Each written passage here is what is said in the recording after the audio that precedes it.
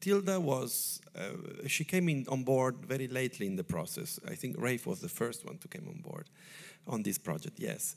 And she read the script, she liked the script, but she was in a moment in her life after she had lost someone important in her family, and she didn't felt to be garrulous in a movie, so she wanted to find a new way of expressing, and also in the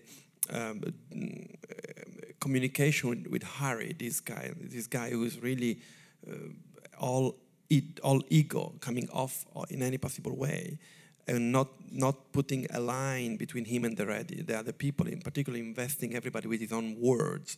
Tilda had this intuition. She said, what about she can't talk, and she has to find another way to communicate with him, which she does, and I found it very fascinating. I like disruptions if they are a sort of energy that makes things move in another direction, even if it was pretty late in the process, because this idea came like in May and we shot in July.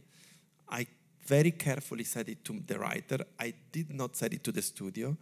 And we addressed this idea in the script, and we made it. And I think 2 days. When did the studio get their hands on it? 2 days into the shooting. They showed up and they're like, "Wait, we haven't seen Tilda talk yet. What's going on here?" You'll like it, I said. They were great. Kudos to them. They were really cold-blooded. Very good.